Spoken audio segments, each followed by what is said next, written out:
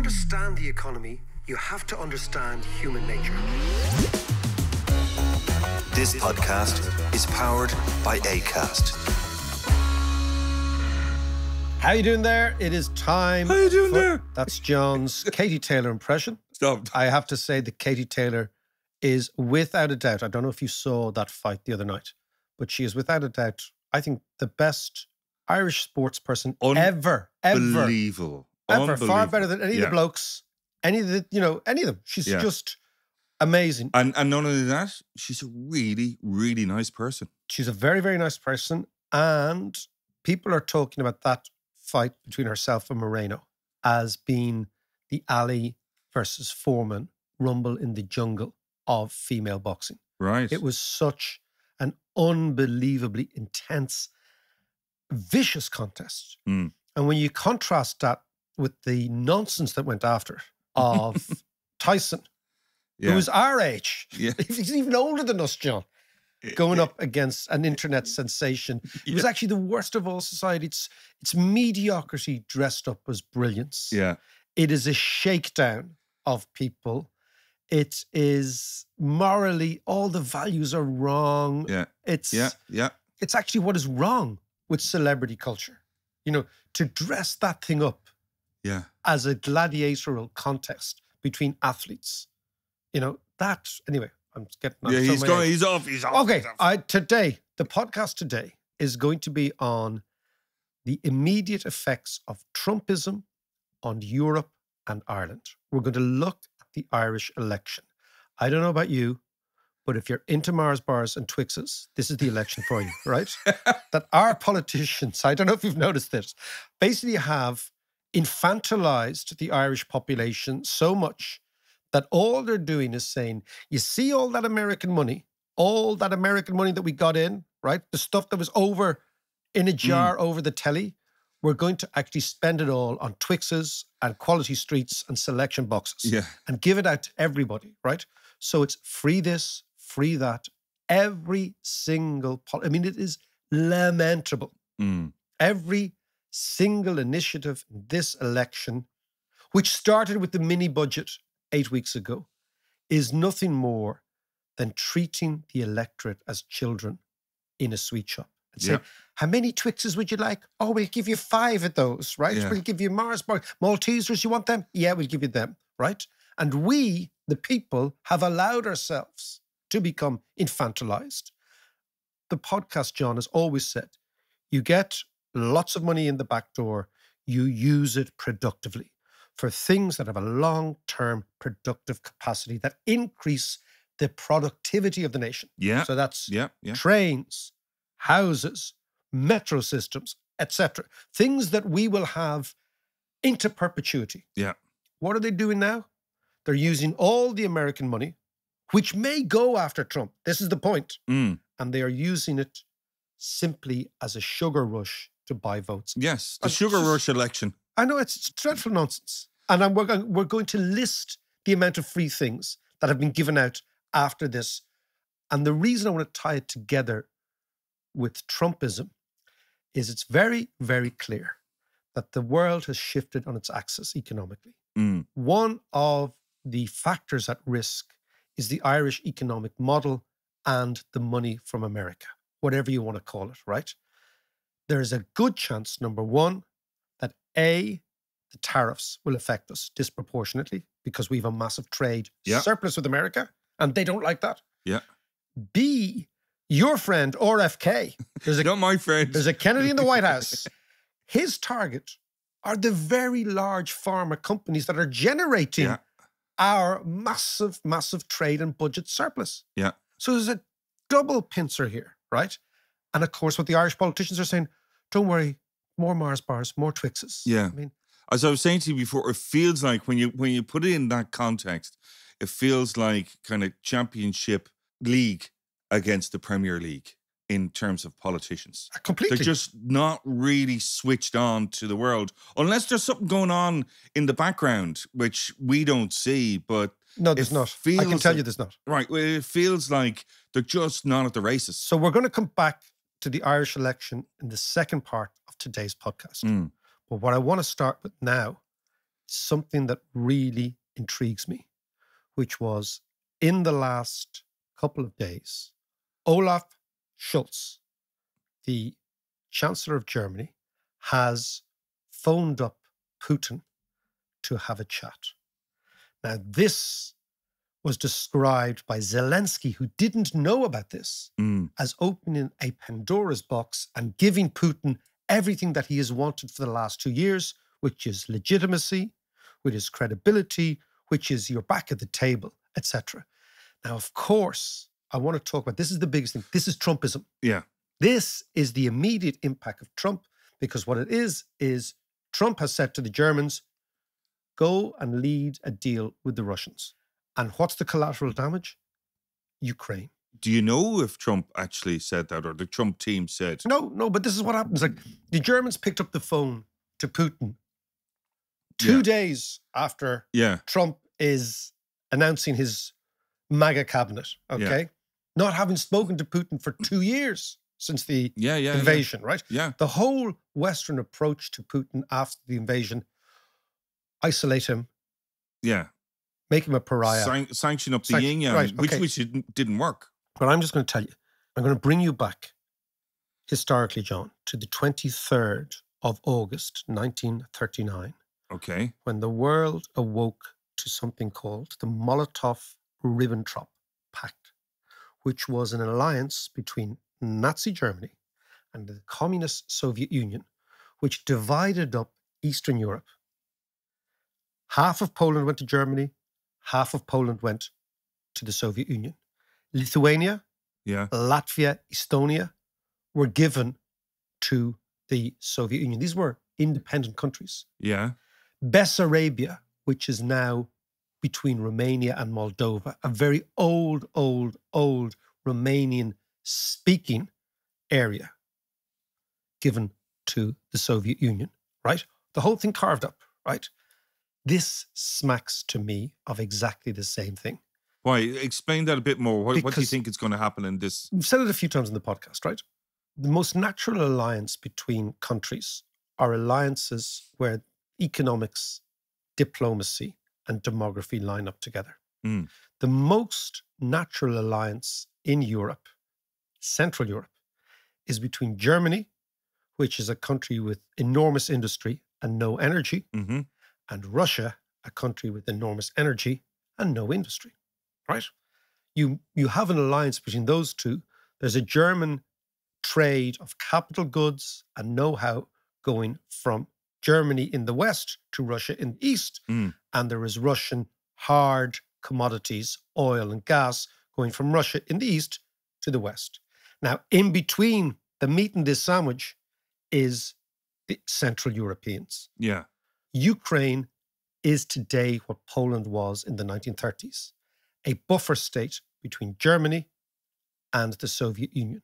And the Germans will betray anyone in Central Europe to bolster their relationship with Russia and to make sure that Russia isn't a threat with them, because they are still petrified after the Second World War. Okay. And what you have now is Scholz. I mean, he wasn't phoning Putin to say, did you see the tennis last night? Okay? He wasn't phoning Putin to say, I think... Did you see Katie Taylor? Yeah. I think the high press of Borussia Dortmund is really effective against, he was phoning Putin to discuss the terms of the surrender of Ukraine. There's no doubt in my mind, right? Okay. This is Trumpism. Yes, I can see that. This is from almost immediately. He's getting other people to do his job. Things have started moving. Yeah. Oh, that's what I'm saying. Immediately, the world has changed. Yeah. Straight away. So the difference, though, between 1939 and now is that Germany are part of the European Union. They are part of the European Union. They are part of NATO. They are part of the G7. They're part of everything. There's no doubt of that. Yeah. But what is interesting to me is the movement from Germany is first. It is a movement that is only going to lead to better terms for Putin, but it's also a total betrayal of the Ukrainians. Yeah. Because the Ukrainians' position has always been, at least we have friends in the West who will not talk to Russia. Yeah. Now, you can argue that there has to be a peace, that there are far too many young men dying, Yeah. that this is a ridiculous war of attrition, that yes, Russia is the aggressor, but sometimes geography plays you a bad hand, and the bad hand the Ukrainians have been played is that they live beside the Russians, right? Yeah. You can argue all that, right? And that's what we'll be arguing in the future. But what interests me for our listeners is just to note how quickly the tectonic plates have shifted. Yeah. But what about like Latvia and Estonia and Lithuania and stuff? Are you saying they're being kind of offered up almost? No, they were offered up in the Molotov-Ribbentrop Pact Yeah. was basically a secret deal between Germany and the Soviet Union.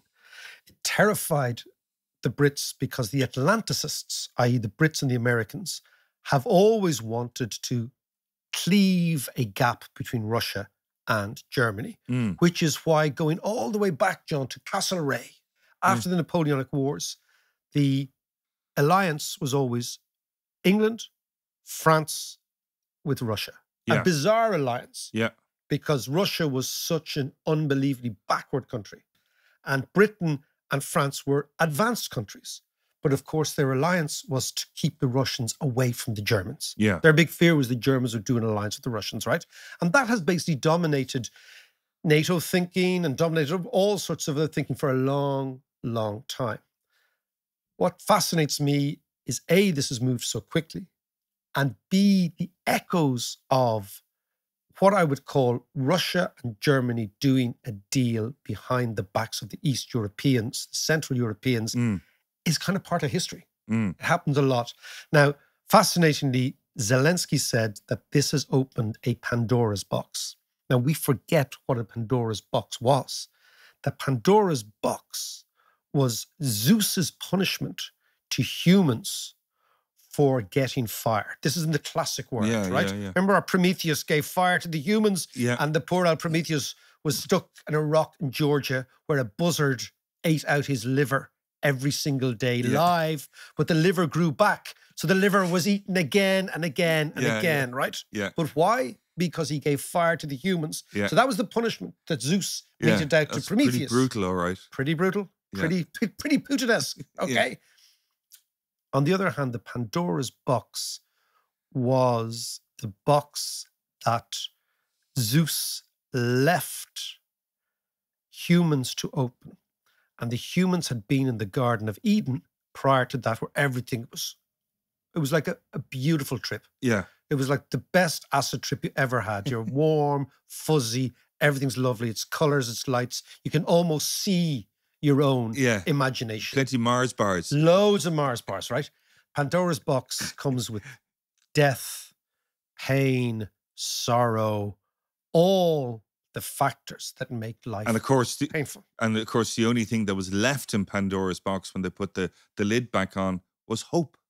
Exactly. Yeah. You're absolutely right. So what Zelensky has said is, this is what's coming down. This is what's coming down the track. Now, it could be dramatic, it could be classical, it could be theatrical. But the point is, Trumpism is shifting the world. And that brings us back to our crowd here. Yeah. Right? Because you can see it as Europeans. We can see what is actually happening, right? If you choose to look. It's all about choosing to look. Now, we are in an election, which is in 2 weeks' time. And what you would hope is that somebody in the political hierarchy would say, hold on a second. We are going into a rather uncertain time. We have money in the bank. We need to spend that money over time on productive investment. The last thing we can do is throw that money around like confetti, buying off the electorate. Why? Because it might not necessarily be here all the time. So the way in which you insure against money not being here all the time is not put it on deposit and wait for a rainy day. It's actually use it to create productive infrastructure off which a stream of income flows into perpetuity. Yeah. Right? Yeah. But what are they doing? To buy Mars bars. Mars bars, John. So this podcast is the Mars Bar-isation of the Irish election, right? This is where we're going. And we will talk to you about jelly tots, Mars bars, Curly whirlies. Twixies, curly whirlies, and the one I never liked, bounties. Ah, no. All right. They're finished. You can't get bounties anymore. You can get mini ones. I had them last night. So apart from bounty bars, Mini bounties, please, mini John. bounty bars, Mini bounty. Do you know where they came from? Remember I bought all the sweets for Halloween yes. and no kids turned up. So I'm sitting like Jabba the Hutt watching. Buzzing over your head with a massive sugar rush. Contemplating the sugar rush that is me, but also the sugar rush that is happening in Ireland. And then those little bits of coconut getting stuck in your teeth. A little bit of coconut, and you just realise I never liked coconut. I didn't. But give me more. Give me more, yeah. So that is the image that the podcast should express of me. But the point is the following, John. Right now, we are moving into uncertain times. Our political class should be saying no. Just say no. Do you remember, speaking of American presidents, Yes. do you remember Ronald Reagan's Mrs. Nancy? Yes, Right? I do, yeah. Just say no to drugs, Yeah. right? And there was that great ad with the fried egg on the pan. Don't remember that one. Oh, yeah. And it's morning in America, right? But Yeah. just, if an Irish politician could get up and say no, we cannot do this. We should not do this. We ought not to do this. And we're not going to do it. Do what? Spend money freely. I'm going to give you the list, right? Right. Okay. Since the mini budget, right? I've been looking at some of the manifestos. Since the mini budget, this is what's beginning of. Right, this is the late show approach. This is one for everyone in the audience, Yes. right? Okay. There has been energy credits. Every household is going to get 3 free energy credits of €150 each. Child benefit payments, a double payment of child benefit, right? This is such a bribe, right? Scheduled for December. Yeah. A fuel allowance lump sum. Recipients of a fuel allowance will receive one-off payment of 300 quid. A living alone allowance. A social welfare double payment. A one-off lump sum payment. This is €400 payment for recipients of the working family payment. There's €400 payment for those receiving the carers support. There's €400 for individuals on disability allowances, individual pensions and blind pensions. There's €100 payment for qualified child for families receiving an increase in qualified child benefit. Okay, there's €12 weekly increase in social welfare. Tax relief. There's an increase in the rent tax credit from 500 to 750. Education support. There's a one-off reduction. One-off is a great one, right? Because one-off means, here's the bribe, look the other way. Yeah. If they gave this stuff in brown envelopes, it would be more honest, right? Yeah. There's a one-off reduction of €1,000 in the student contribution fee to higher education. There's a 33% reduction in the contribution fee for apprentices in higher education, right? This is all in the mini budget, right? Now, the party's freebie promises for the election. Fine Gael. Energy bill reductions. Proposes lowering the eligibility age for the household benefit package from 70 to 66. Pension increases. Family care increases. Child benefit enhancements. Housing initiatives. State pension increases. Rent tax credit. I can go on. This is just Fine Gael. Sinn Féin, housing and childcare, advocates an affordable housing solutions to everyone through more freebies, not detailed yet. Yeah. Social Democrats, affordable childcare, and people before profit. This list goes on for hours. They're looking for a 4-day week now. Yeah. Like, what is going on? Additional bank holidays, right? I love this. Okay. I'm kind of all up for that, actually. Okay, I am. But look, again, it's just, the Greens are great. Public transport fare reductions, I'm up for that, right? Yeah. Light rail developments. Okay, at least this is one. Yeah, a carry cup for everybody. A carry cup, yeah, exactly. I go on and on and on, right? Mac, hang on a second. I get that, and I think each one of those in themselves is not a bad thing. And I know they're trying to address this cost of living crisis and all the rest. So from that perspective, it's all fair enough. But I take your point that why is this just happening now? Exactly. You know, I mean, that is it. It is. So basically what it is, it's basically treating the adult population as infants, right? It's basically saying, we have a deal together with you guys, right? Which is, we will give you everything you want. So imagine you're a child and you go into Tyndall's sweet shop in Monkstown, right? Remember that one when we were kids, right? And you say, Hewitt's, which is now gone. Hewitt's, which is gone, right? And you say, I want everything there, Mammy. Yeah. And then you have a choice as a parent. Do you acquiesce to this and give into this? Yeah. Okay. Or do you say, you know what? No, you can only have one of those. And the child says, but Mammy, you've lots of money. And you say, well, the mummy in Mammy's purse needs to go a long way, etc. Right? Yeah. It's the idea of saying no. So Napoleon, a man we quote as regularly as Stalin, friend of the podcast. Hitler, friend of the podcast. J.M. Keynes, friend of the podcast, right? They're all in the fan club. Exactly. They're all Patreons. Okay. But Napoleon said, to govern is to choose. You have to make choices between various different options and hope that those choices are between good and bad rather than between bad and worse, right? But that's the essential alchemy of governments. You choose. Once a government stops choosing, once it says yes to everything, I mean, in its general rule in life, I don't trust people who say yes to everything. I like certain people who are slightly cussed and awkward and say no. Right? I kind of trust them more. I think that at the end of the day, they'll have your back more. They will actually do the right thing. Well, as long as they've thought it through, whatever it is. Like, I can't do that at the moment, right? Yeah. But I'll come back to you. It's a good idea, but we can't just do it at the moment, but I'll come back to you, right?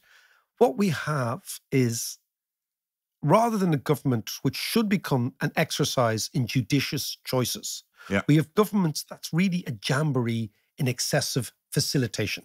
I will facilitate everything. Now, obviously, during an election, these promises are kind of written on the back of a beer mat. And they may or may not be delivered, right? But what it does show you is that everything is driven for a short-term sugar rush, right? As if the people are dumb, as if we don't understand what's going on, as if we too are complicit. And I think a politician who gets up and says, hold on a second, what's happened in America imperils a business model that we have. Number one, the Americans want their money back. Number two, they want their capital back. Number three, they don't like big pharma, and we like big pharma. And number four, any money we have, we should be spending on stuff that makes us productive. Yeah. Right?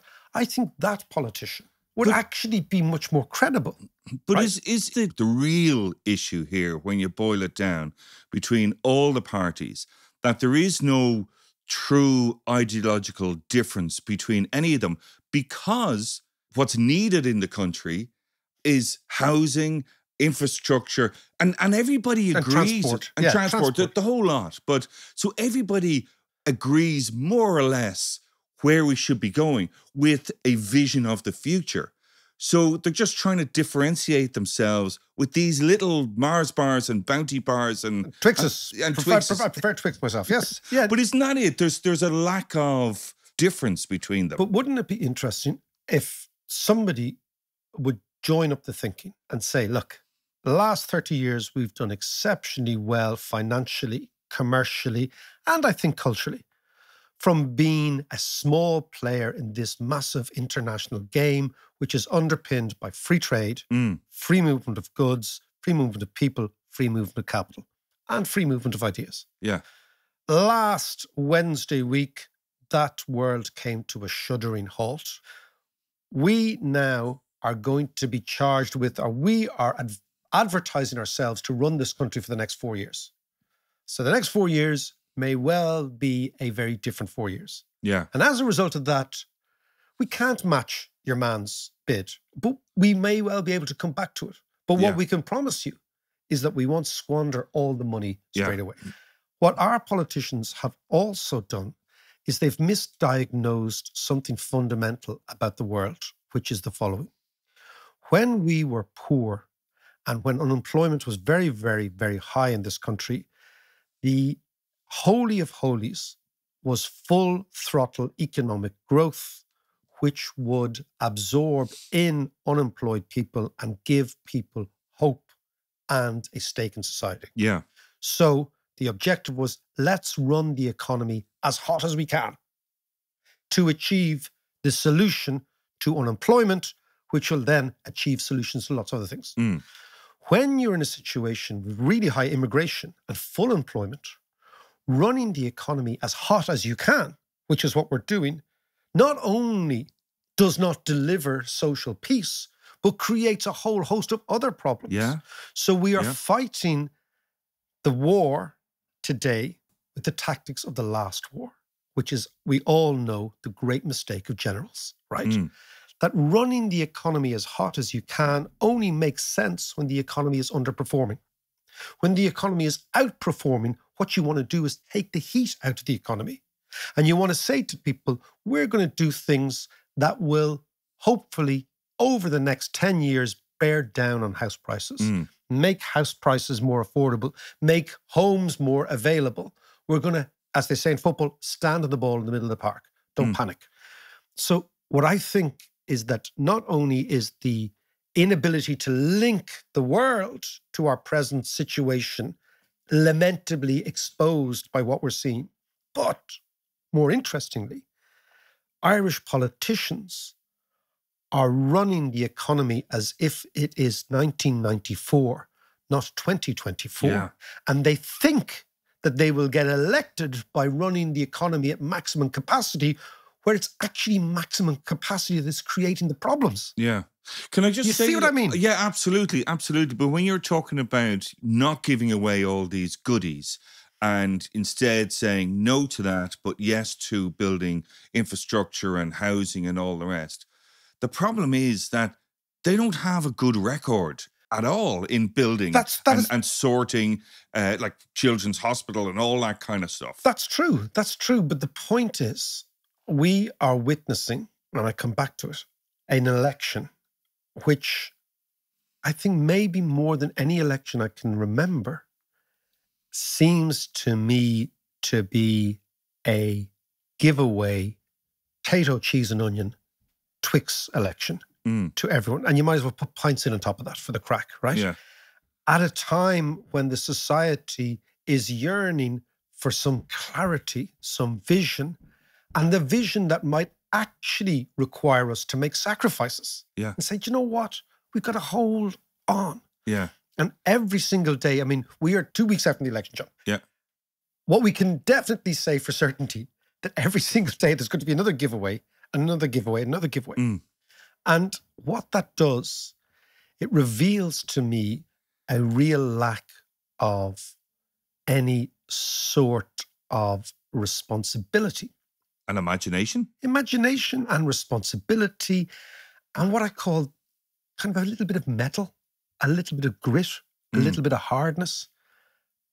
And of course, if you infantilize the population and you allow the population to become infantilized, John, what happens if you don't deliver all the sweets is the child has a tantrum. Yeah. And the child having a tantrum is what we can expect in the next few years, simply because all these promises can't be delivered on. Yeah. So the country then becomes reduced to a hyper needy child that wants everything, but can't get everything. And right now, I think in an election, if somebody stood up and said, look, guys, the world has changed, that politician would get far more votes than the politician who says, don't worry, we'll just keep feeding the monster. And that's where we're at. But like, is there anything that we can learn from the American election? I mean, one of the things that when we were talking about this earlier about, you know, the appointments to Trump's cabinet and all the rest. I mean, I would love to get, as much as I despise the man, Elon Musk, but I'd love to get a Doge in there, you know, Department of Government Efficiency, you know, so you don't end up with a Children's Hospital nonsense or a bicycle shed costing the price of a semi-detached house and all that kind of stuff. Do you know, what can we learn from the American election? I think we can learn from the American election. We'll finish here. And I want to talk about immigration on Thursday, because this is a huge, huge issue. I think we can learn that the American election is a signal to the political establishment that something is broken, right? Yeah. So it is a signal. It is a sign that something deep in the political, economic, social construction that we have put together over the last 40 years is broken. That, I think, is the sign, which is why I actually think this election in Ireland will throw up a few surprises that people are not necessarily factoring in. Yeah. At the moment, all the polls are saying, oh, don't worry, it's going to be Fianna Fáil, Fine Gael. It may well be. Yeah. But what we can learn from America is that if the system is not delivering, and it may not be delivering for one reason for one person, a totally different reason for another person, the signal will be a voter revolution. Yeah. And I don't mean a revolution in the sans culotte, But as one of my daughters said to me the other night, it's going to be like the Kamala effect. Her last ad was, don't tell your husband, to the women, don't tell your husband that you're voting for Kamala. They didn't. But they didn't. But this is going to be like, don't tell your parents that you're voting for Sinn Féin. Well, that's a very South Dublin way to end, John. Beautifully South Dublin way to end. We'll talk to you Thursday. Ever thought about owning your own company or even owning the company you work in? This segment is going to interest you because it's a partnership we've done with Employee Ownership Ireland. And they're people whose ambition is an Ireland where everyone has the opportunity to own where they work. It's fascinating. I'm now going to talk to a very interesting chief executive, Alan Coleman, and what he did at Wolfgang Digital and how other companies might follow suit. Alan, how are you? Great to see you. Very good, David. Thanks very much. Not at all. Tell me about employee ownership and then Employee Ownership Ireland. Sure. So I recently made one of the biggest decisions of my business career, and it was all around succession. So for any business owner, succession is possibly the biggest decision they'll make. They say there's two certainties in life, David, death and taxes. For business owners, there's a third. You're going to have to decide who gets this after you go. So when I looked into the options for Irish businesses, I was dismayed. There's two options. There's keep it in the family or there's the big sale to the big company. Yeah. In terms of keep it in the family, we've all seen the TV show Succession.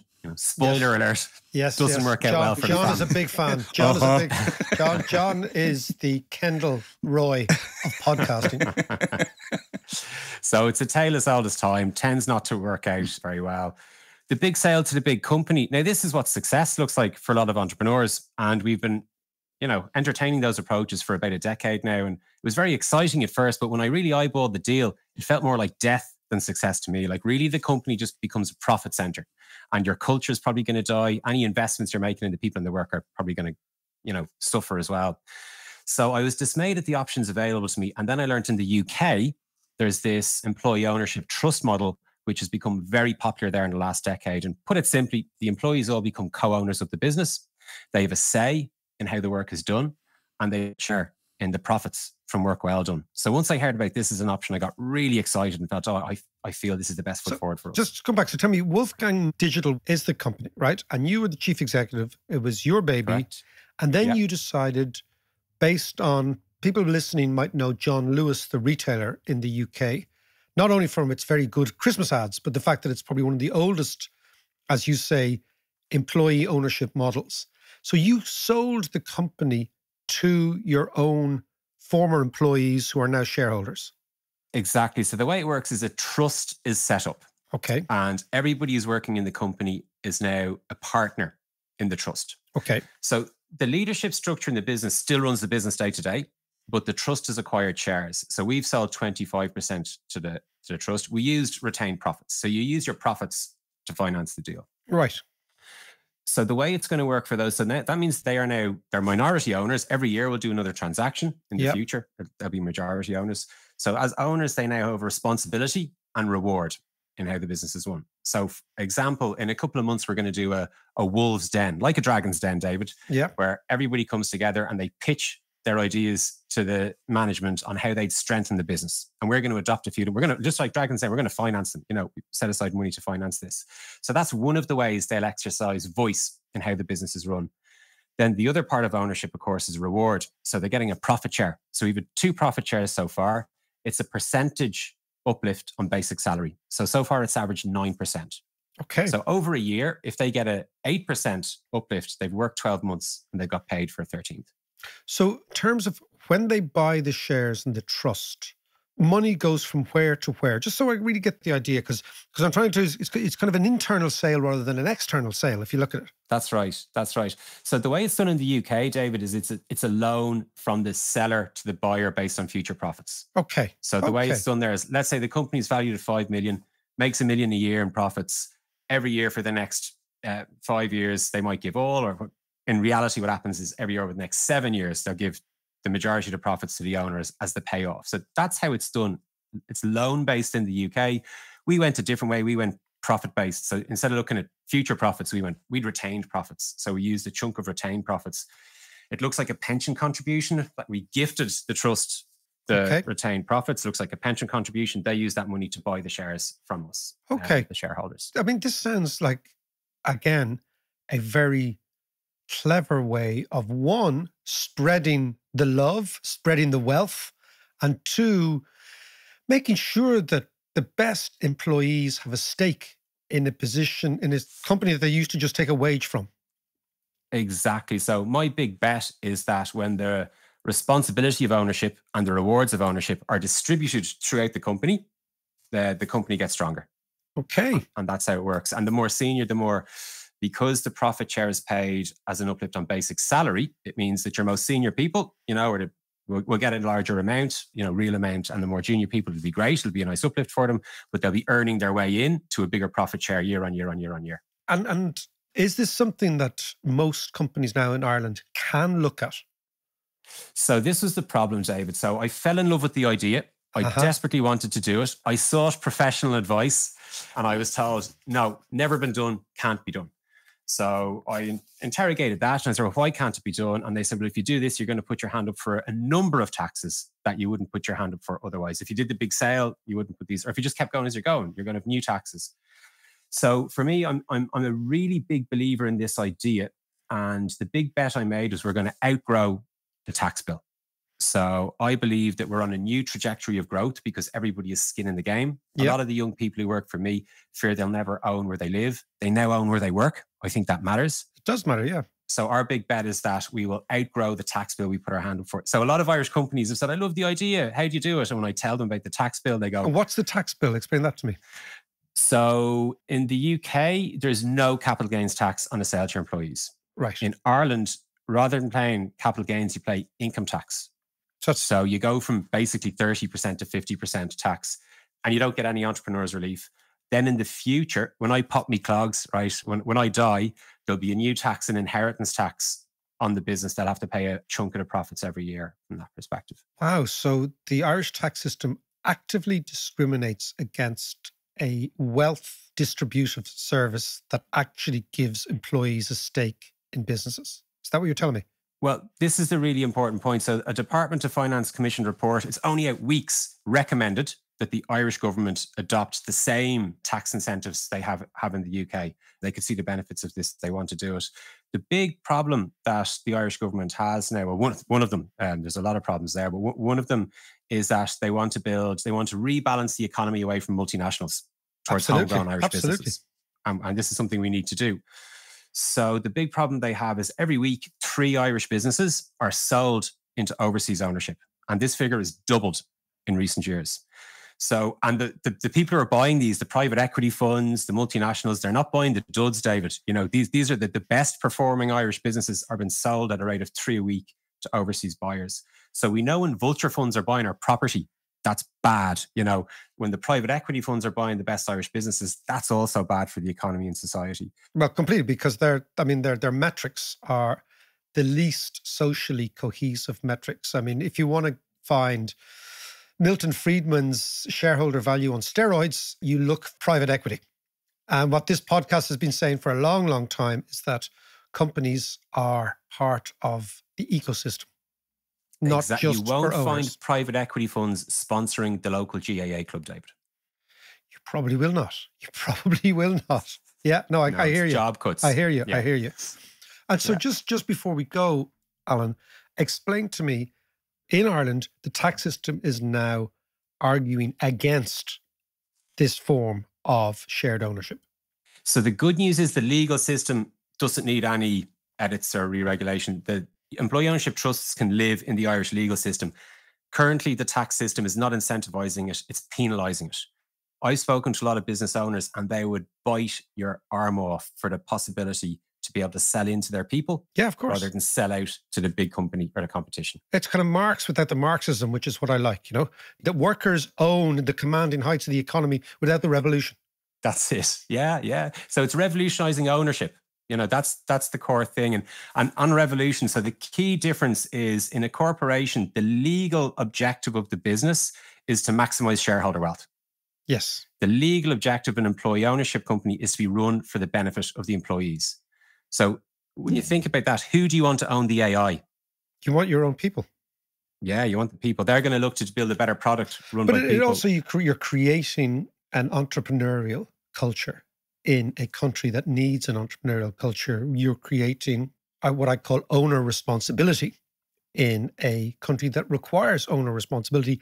And you're creating what I would say, and every country and every company needs this, a path to wealth acquisition that is now debarred out of the housing market for many, many young people.